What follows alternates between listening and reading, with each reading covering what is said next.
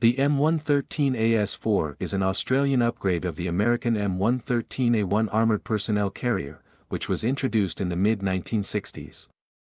Currently Australian Army operates about 700 aging M113A1s.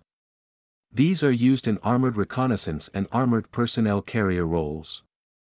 A total of 431 M113A1s will be upgraded to M113AS3 or M113AS4 standard under the Land 106 program, allowing active service until at least 2020. First initial production vehicles were delivered in 2007.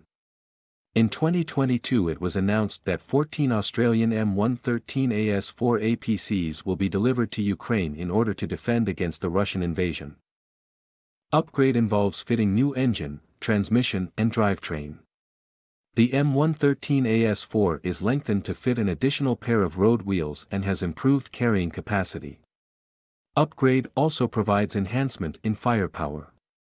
The M113AS4 is fitted with a new one-man turret, armed with a heavy machine gun. It is worth mentioning that Australian Army uses armoured personnel carriers for light infantry fire support. Protection of the upgraded APC was enhanced by add-on ceramic armor tiles. Hull was reinforced for additional protection against landmines and IED blasts.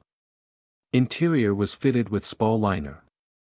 Vehicle's hull provides protection against up to 14.5 mm rounds. Interior of the stretched APC was also improved, as well as habitability for the passengers. Troops enter and leave the vehicle via the rear ramp or roof hatches.